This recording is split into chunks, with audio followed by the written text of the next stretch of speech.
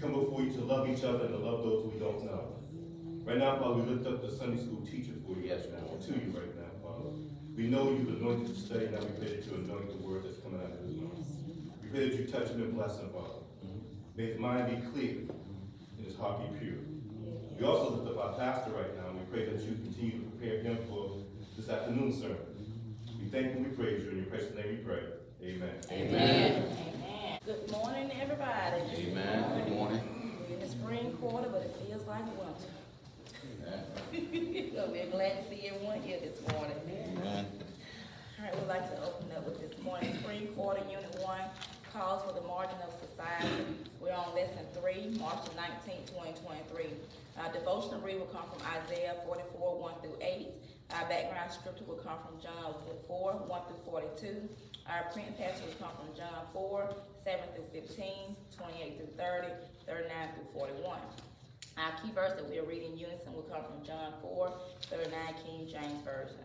Our lesson topic for today is different but the same. Our lesson aims tell us, as a result of experiencing this lesson, we the participants should be able to prepare and come past societal barriers in Jesus' time to the barriers that exist in the church today. Confess their tendencies to allow differences to hinder relationships, and offer hospitality to someone who is different from themselves. This lesson matters because people create barriers that can hinder relationships. What can be done to eliminate these barriers? Jesus was able to break the relationship barriers with the Samaritan woman, offering her living water leading to eternal life. During history, our lesson and focus tell us, during history, humanity learns to erect barriers to protect themselves from hostile forces and often isolate themselves from the influence of outsiders.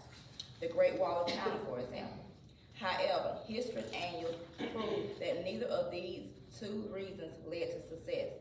Military strategies and weapons were developed to break down or overrun walls, no matter their height or strength. Unfortunately, erecting barriers was not limited to physical defense purposes. Humanity living close to others create barriers, isolating, oppressing, and marginalizing groups, even within similar cultures. Humanity inherit fallen natural methodically and purposely led to various overt and covert societal barriers that still exist today. The adverse effect of overt racism, systemic discrimination, institutionalized segregation, religious prejudice, and racial profiling still plagues this nation and world. The victims, ethnic minorities, women, children, and social outcasts experience ostracism, violent crimes against them, rejection, and disenfranchisement. Regrettably, there are those among the faith community guilty of perpetuating societal barriers that marginalize the very groups needing to experience salvation and Jesus' love towards others. John's account of Jesus' encounter with a Samaritan woman provides an example to emulate breaching these kinds of barriers to reach the outcast of society with the good news of the gospel. Our biblical context. The early Christian tradition attributes other authorships of the four Gospels to the Apostle John. He is not mentioned by name in his Gospel, but repeatedly refers to himself as the disciple who Jesus loved. And analyzed by the content of chapter 20 and 21, verifies that John was this disciple and the book author. Some biblical scholars date John's Gospel to after the composition of the Synoptic Gospel, but before his writing 1, 2, and 3, John or Revelation. John's purpose for writing was evangelistic and apologetic, and he stated in John 20:31, "These are written that you may believe that Jesus is the Messiah and the Son of God, and that by believing you may have life in his name." Emphatically, John wrote so his readers will understand why they needed saving faith and believing in Jesus, assure eternal life. Apologetically, his purpose was to convince his readers that Jesus was incarnated God, the Messiah and the Savior of the world. Jesus' encounter with the Samaritan women, we force John's primary apologetic theme that Jesus is the Messiah and the Son of God. This meeting also demonstrates that Christ's love for humanity has no boundaries, does not discriminate, and encompasses all. In his sight, all are different but the same, regarding his concerns for them and their need for salvation. All right, thank you. Now let's look at our devotional reading, which comes from Isaiah 44, 1 through 8. Yet now hear, O Jacob, my servant, and Israel, whom I have chosen. Thus says the Lord that made thee and formed thee from the wombs, which will help thee. Fear not, O Jacob, my servant, and die.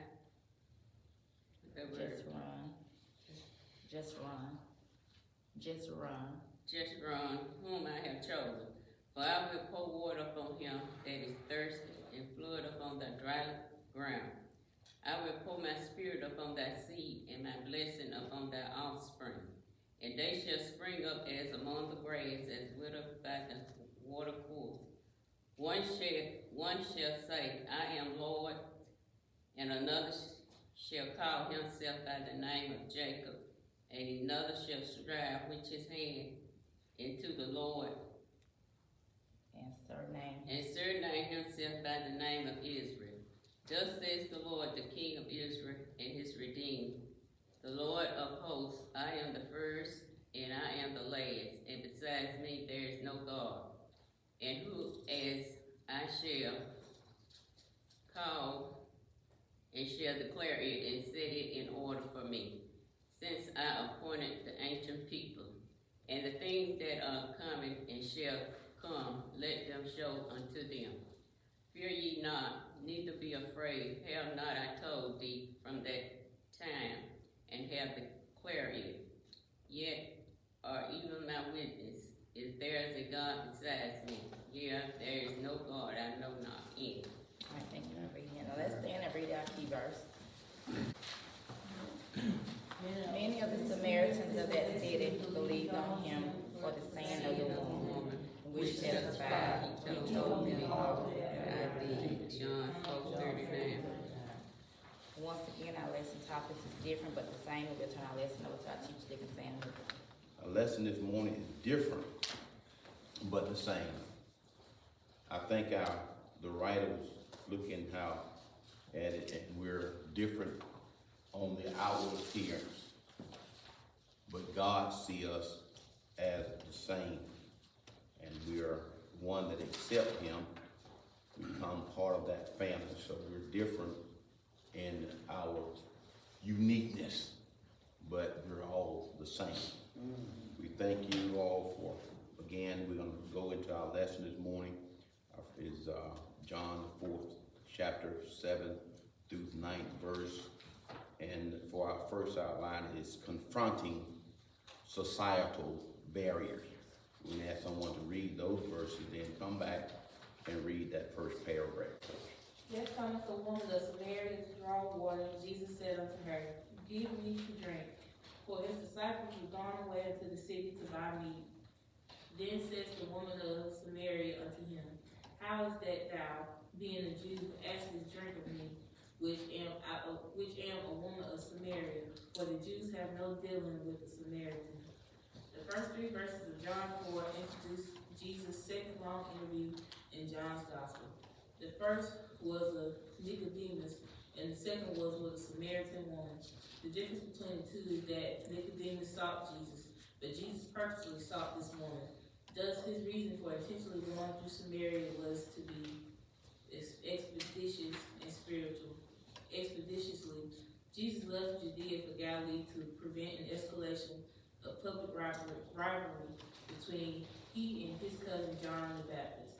Spiritually, his decision was because he had a divine appointment there to continue fulfilling his mission of seeking and saving society's outcasts.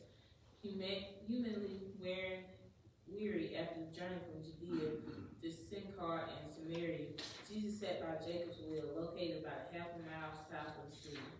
As Jesus sat there, tired and thirsty, a woman of Samaria showed up to draw water. 2 things are unusual about her arrival. One, it was not the usual time women came to draw water. She arrived at midday, but the customary time was in the evening. Second, she traveled a long distance, purposely disregarding water sources closer to her village. Unsuspectedly, she too had a divine appointment. Jesus initiated their meeting by requesting a drink of water. His simple request began dismantling the social barrier that separated them, discriminatory social customs and racial prejudice. First, cultural etiquette forbade men from speaking to women, even their wives, in public. Amen. Thank you, Naisha. Confronting societal barriers. You know, societal barriers is just how society looks at things. And Tehran read that John wrote this that you might believe, that we might believe. The lesson in context that John's gospel is unique among the other three accounts because it's containing precise statement of its purpose. But these have been written so that you may believe that Jesus is the Christ, the Son of God, and that by believing you may have life in his name. Okay? Now, confronting societal barriers. Naisha read there 2 key points. And we're going to come back. She said there was something unusual about this woman's arrival at Jacob's well. So Jesus left Judea for Galilee by the way of Samaria for 2 specific reasons. First, the Pharisees attempt to instigate competition between Jesus and John about John the Baptist. John had his disciples, his followers, and Jesus had his, and the Pharisees were attempting to instigate a competition. Okay? And so therefore, to prevent open rivalry between their followers, Jesus chose to leave the area. Second, he chose a chosen route through Samaria by divine design, because he was always in sync with his Father's will. He foreknew that he would encounter an immoral woman and lead her to receive salvation.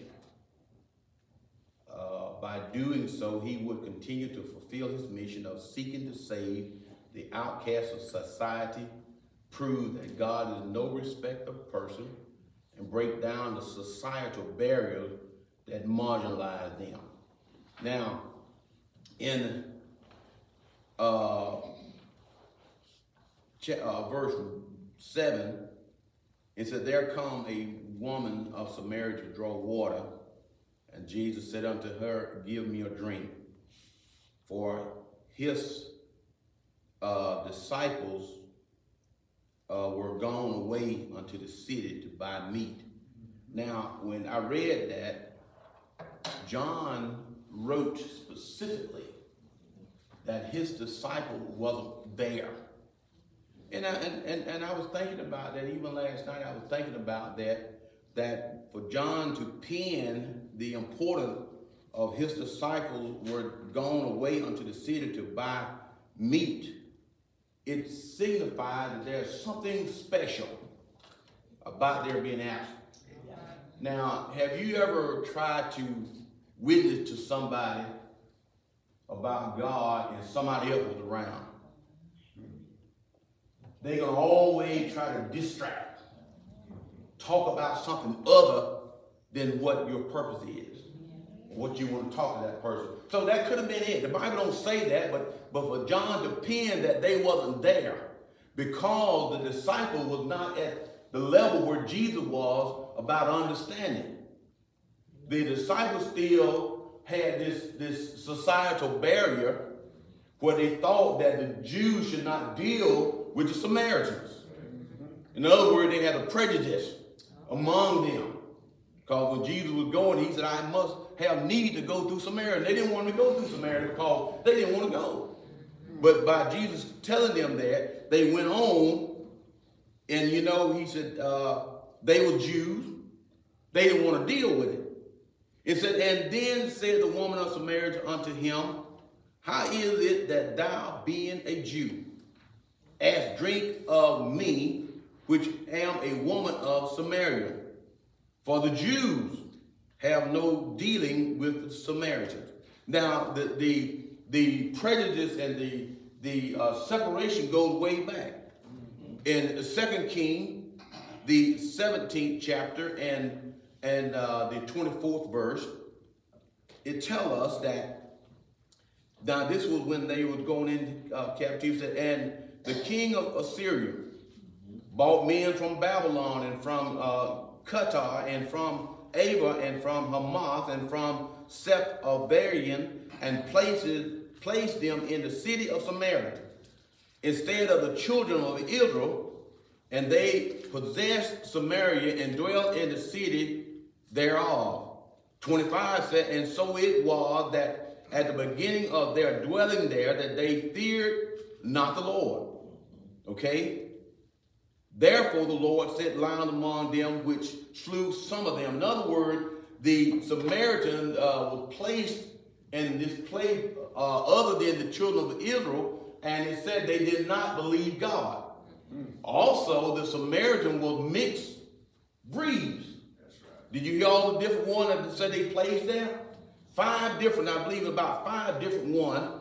It said from Babylon to Qatar, Ava, and Hamath, and Sepharvaim, and from Samaria. So when you get a, what they call a melting pot, it said they placed the men, okay? So when they placed the men in a city, in the cities, after a while you're going to have some different cultures, okay? So that's how the Samaritan became mixed races, and the Jews had a prejudice against that, okay? Now, and it said they had no dealing for that reason, and for the reason that they did not believe in the God of Israel, okay? Now, he said, now, for the Jews have no dealing with the Samaritan. Now, they had no dealing with them because of their disbelief. In the book of Ezra, 4th chapter and 3, you'll find that there was the Israelites were building a temple, and they wanted to help them. No, we don't need y'all to help them. We're going to build it ourselves. So they would definitely not want to have any type of relationship with the Samaritan. But by God, by Jesus going through there, he's going to take down this social barrier that the disciples and a lot of the others have built up. You know, and it's just true sometimes, like some of us today. You know, just because we don't sin like we used to, we down on everybody else that do something wrong. And we forget that the Bible says there's none perfect but the Father, no, not one. And we put up barriers, okay? And see, now, we're going to go on. He said, now, he had bought this, and they were looking at it, and it's very important to notice that they was not there. And the witness was, when they began to converse about this, and Acts, the 10th chapter, 10 and 28, we can go on. It said, and he said, Paul, remember, this to show again that this racism of discrimination they had, and he, Paul, said unto them, you know how it is an unlawful thing for a man that is a Jew to keep company or to come unto one of another nation. He said, but God has showed me I should not call any man common or unclean. Now, see, God had to work with Paul for Paul to take that social barrier down. So if God had to work with Paul, God had to work with us. Amen. Because we can be the same color, and we'll create barriers. That's right. In the communities, in the churches, or whatever, we can create barriers. But that's where we need to be led by God. Amen. Okay. Now let's move on with our second outline. Let's come back and kind of work on this a little bit more. Okay. Our second outline is confronting spiritual blindness. This is 10 through the 15th verse. Jesus Thou knewest the gift of God, and who it is that saith to thee, Give me to drink.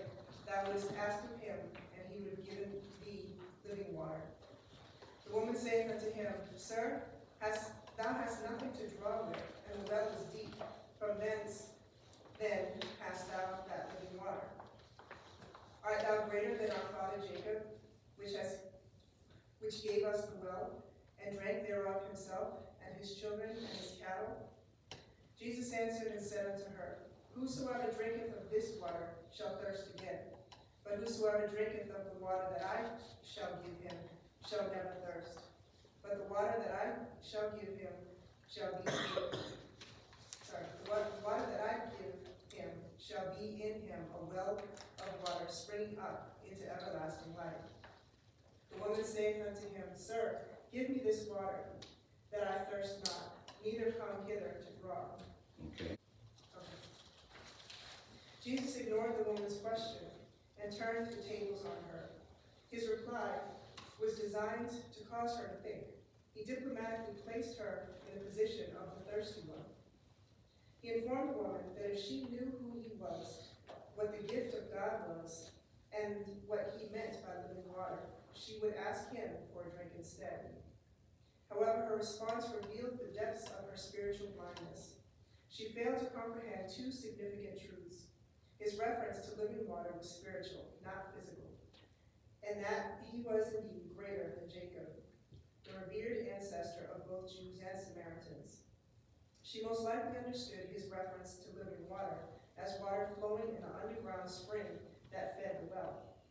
She pointed out that this well was deep and implied that he thought too highly of himself, as if he were more significant than Jacob, who gave them the well, drank from it along with his children, and watered his livestock. Although she wondered what he had to offer regarding living water, her question anticipated a negative answer. She doubted if this stranger possessed the ability to provide what he offered. Again, Jesus chose not to respond to the question raised by the woman. Instead, he refocused her attention on the issue at hand. Amen. Thank you, Lon. Confronting spiritual blindness. Now, remember that there was two unusual points. Time of day she went, and her being a immoral woman, to be talking to Jesus at a public well. Okay? Now, when we go back and look at verse 9, he said, for the Jews have no dealing with the Samaritans in the end. Then it said, and Jesus said unto her, if thou knew the gift. Now, she was still talking about, we don't supposed to even be talking. Jesus just brushed that aside. And he answered and said unto her, if thou knew the gift of God, and who it is that say to thee, give me to drink, thou would have asked of him, and he would have given thee living water.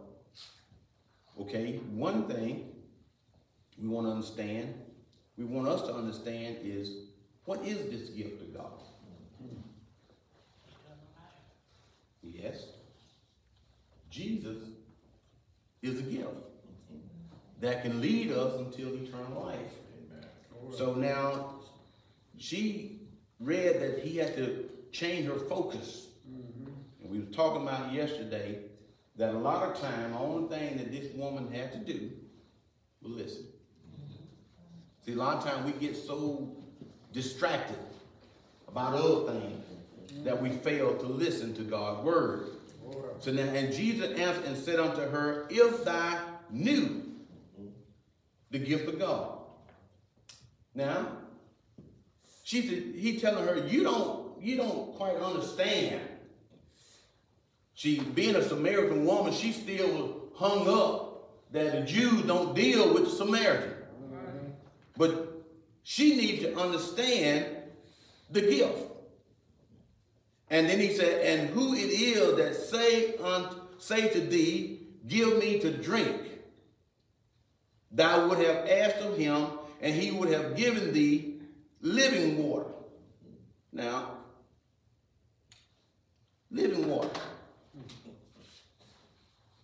She was talking about physical water. Physical water is important.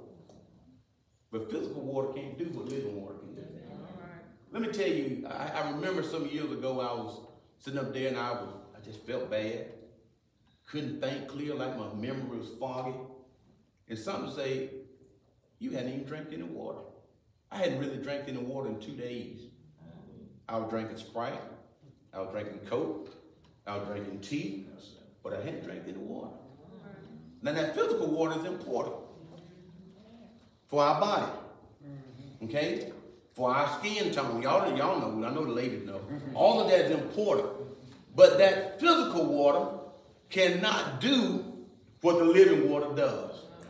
Now, he said, now, if you knew who had asked him, he would have given thee living water.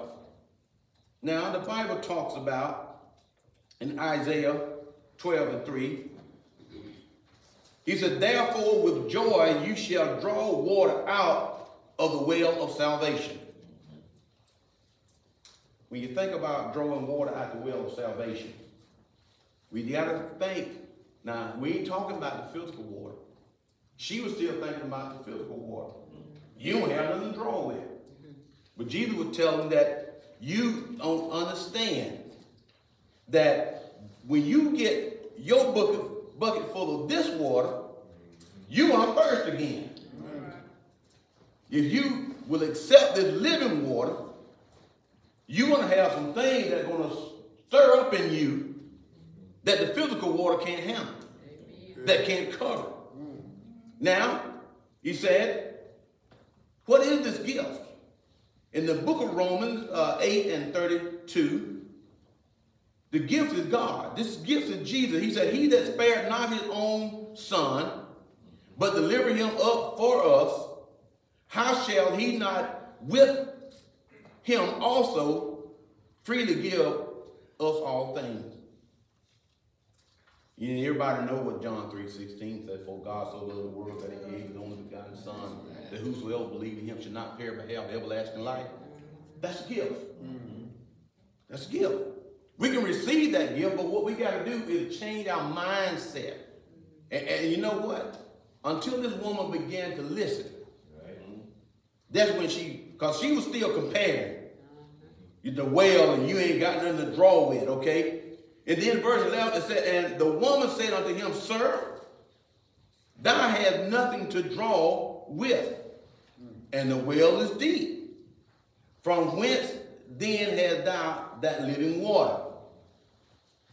A comparison again.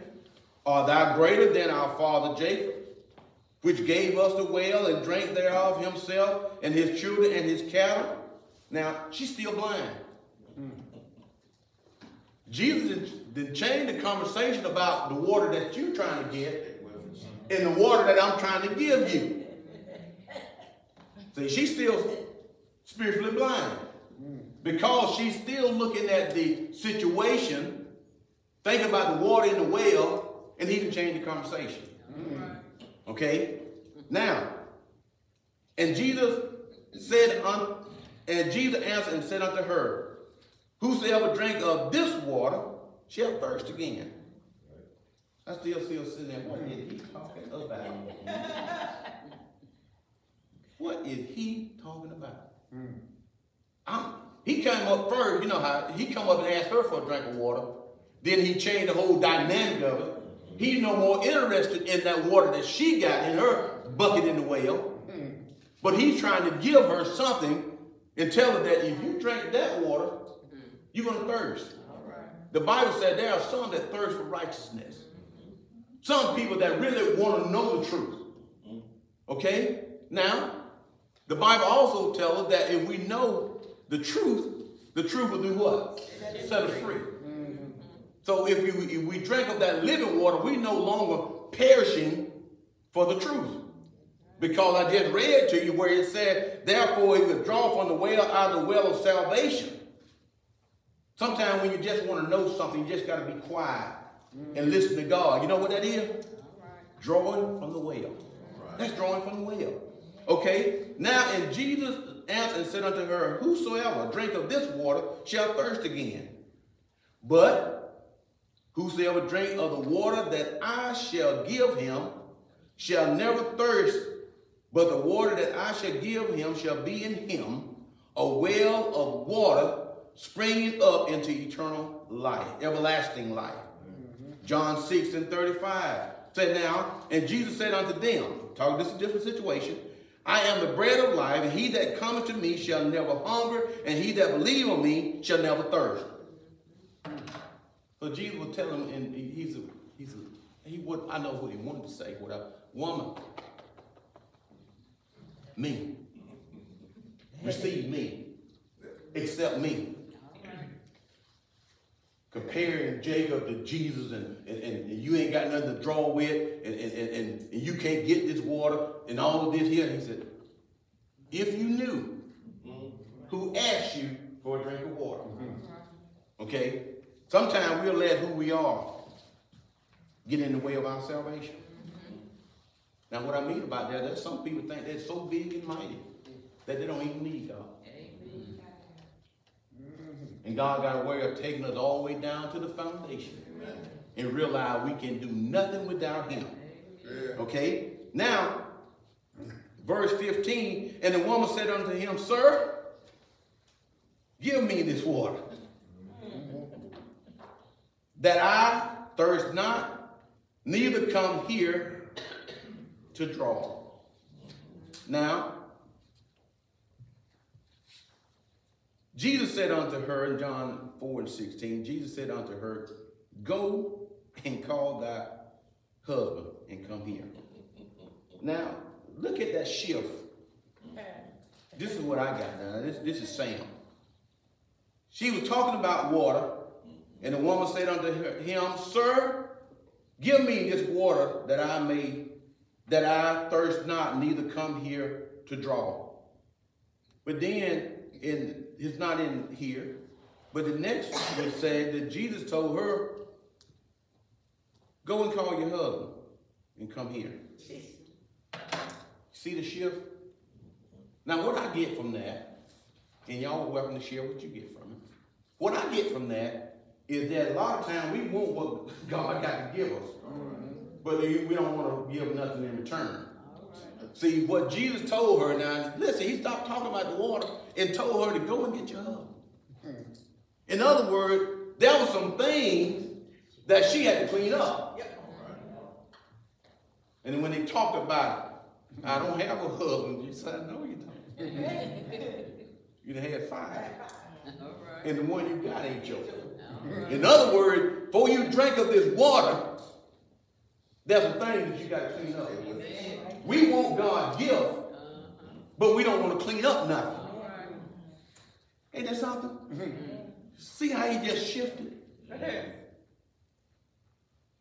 Now, first time meeting Jesus at Jacob Well, and Jesus was profound to tell her things that now her eyes began to come open. And she understands that this is somebody that know me. Okay?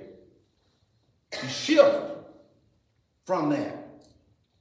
And he said that neither that I come here, she is now believing for the gift. She now believing for the gift. In John 7:38, he that believe on me, as the scripture has said, out of his belly shall flow rivers of living water.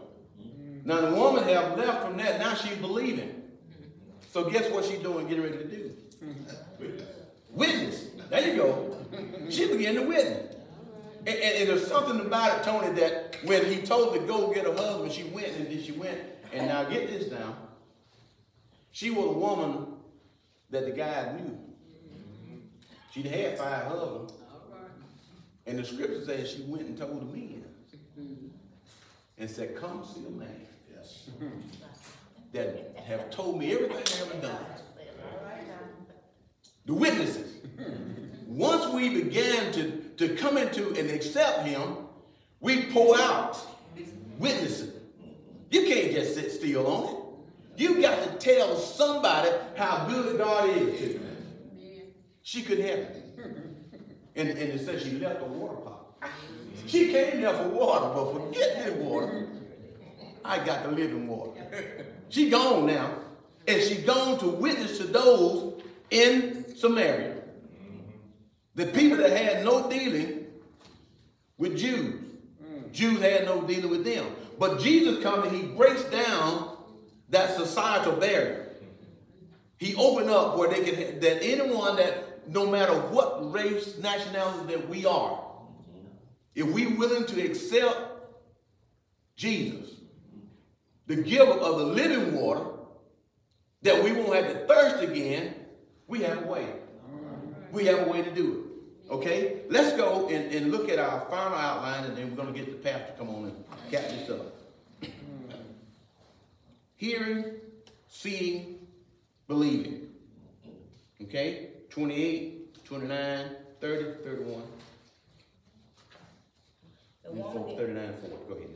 The woman then left her water pot and went her way into the city and said to the men, "Come, see a man which told me all the things that I ever did. Is not this the Christ?" Then they went out to the city and came unto him. And many of the Samaritans of that city believed on him for the saying of the woman which testified, "He told me all that I ever did." So when the Samaritans were come unto him, they besought him that he would tarry with them. And he abode there 2 days. And many more believed because of his own word. Amen. Thank you, Nikki. You're welcome. Hearing, seeing, and believing. Now, this woman brought a dynamic mood. So Jesus' encounter with the Samaritan woman concluded with her eagerly sharing her experience with her village and encouraging others to come see him for themselves. Why she left her water pot is an open conjecture. However, it is vital that her encounter supplied courage to disregard cultural taboos, societal barriers of her day, to invite the men of her village to come to see this stranger who supernaturally revealed every detail of her personal life. Now, in between these passages of scripture, read the conversation of what happened. That's why she knew that Jesus had dealt down and told her stuff that she thought was in the closet. Nobody knew about. I did that, but nobody knew about it. He had. Because I like what she said. Come see a man. And told me everything I ever did. Everything I ever did. Can you imagine? It's a marriage and 5 husbands. This woman probably had a loss in her closet. But Jesus told her all about it. Amen. It wasn't too late for her. It wasn't too late for her. Just because she was a moral woman, it wasn't too late for her. Because when she accepted him and listened and began to witness, she did a great move. We were talking about it yesterday. The Bible says faith comes by hearing, hearing the word of God. And we're never too bad that God can't use us. We're never too bad that God can't save us. But one thing, we got to be honest with ourselves. It don't say she said that, oh, no. Try to hide what she done. She didn't only tell Jesus. She went and told everybody else in town. He done told me everything I ever did. Not some, but everything. He said, the woman left her water pots and went her way into the city and said unto the men, "Come see a man which told me all things that I ever did. Is not this the Christ?" Now the Samaritan heard about, and she asked him, about the Christ, and they talked about worship and all that in the beginning. Who can worship in this mountain and all of this here and all. And Jesus told about all of that. So now the Jews thought that the Samaritan They wasn't even worthy of salvation. Oh, they so bad. They so mixed up that they're not worthy of salvation. But Jesus came to seek and to save those which are lost. It don't matter what nationality you are, your race or your color or whatever it is. That don't matter with him. Only thing that he wants us to do is accept Jesus Christ as God's Son, partake of that living water. He said now, and then they come out of the city and came unto him. And many of the Samaritans of that city believed on him for the saying of who? Of the woman. Okay, you see that? They came out to see Jesus, but they went because of what she said. Amen. See how important our witnesses is? I'm telling you one thing, and I learned this. When a person approach you and say, well, I want to talk to you about something. You know, I've been dealing with it, and if it's having to do with their spiritual walk, talk with them when you have the time. Talk to them when you can sit down one-on-one with them. Because Jesus talked to this woman, and them other guys were going into town to get some meat. Right. When they got back, Jesus wasn't even hungry. Anybody gave him something to eat? The priority was the must need to go through Samaria was that Jesus knew, he's all-knowing, he knew that woman was going to be at Jacob's well. Yes, she changed the taboo and went there at an unusual time of day, and they had that one-on-one confrontation. And I can imagine, you know, a lot of times people do things, I was thinking about that on the way over, a lot of times people do things, they're not proud of it. And they just want to clean up. You know? So she was probably excited. So when he told her, she was glad to share the good news. Okay? And he said, and so when the Samaritans came unto him, they besought him that he would tarry with them, and he abode there 2 days. 2 days. Now, this Samaritan woman had to do was to listen. Okay? You always understand that. Just listen.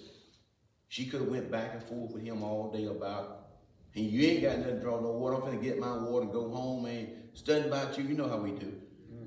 But she listened. Romans 10 and 17. So then, faith come by hearing. Yes. Hearing the word of God. She took time to listen. When she took time to listen, she could understand that this is no ordinary person. The Spirit will speak, and you know that it's the Spirit speaking.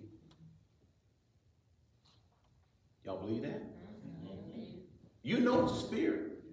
I know heard people say, oh, you've been talking to my wife. My wife told you that. No, the Spirit speaking. Understand? We as believers have to learn to have a time with God so God can speak to us. And throw away all the other stuff and listen to God's word. Because God's word still speaks off the page. It still speaks off the page. But we can't be clouded, you know. And what Jesus was able to do was to get her to a point that she was focused on what he was saying. Look how it came out to start with. Well, they talking about the water. You ain't got nothing to draw, blah, blah, blah, all this here. After a while, he hit a point with her. And she said, give me this water. Give me this water. And when she did, he gave her that water. And she did a great move. She did. Through her witnesses. And I can imagine when she got back into town, they did something like, here come old y'all know what, but she got a good message this time. All right. We may look different, but we're the same in God's eyesight. Amen. We're going to let the pastor come in. Lord, Lord, Lord. What a word from the Lord today. I don't know about you, but it's healing here this morning. Yes. Just by the testimony of those that received this water. Amen. We're so grateful and so thankful for those who had a ear, hear what the Spirit is talking to us today. I'm so excited because I know God is real. And He's speaking right before our eyes today. And everything that's falling in place. And He loves every last one of us, maybe someday. But there is something refining in us that we can't do. And that is, once you open up confession, then God can do His work. Amen. A lot of people trying to clean up themselves, they can't do it. But if you open up and God know you, that's when the healing comes. That's when the process came. Amen. Let's stand for our closing prayer. Dear God, help us follow our Savior's example of demonstrating loving, compassionate behavior towards those on the margins of society in our communities and beyond. In Jesus' name we pray. Amen.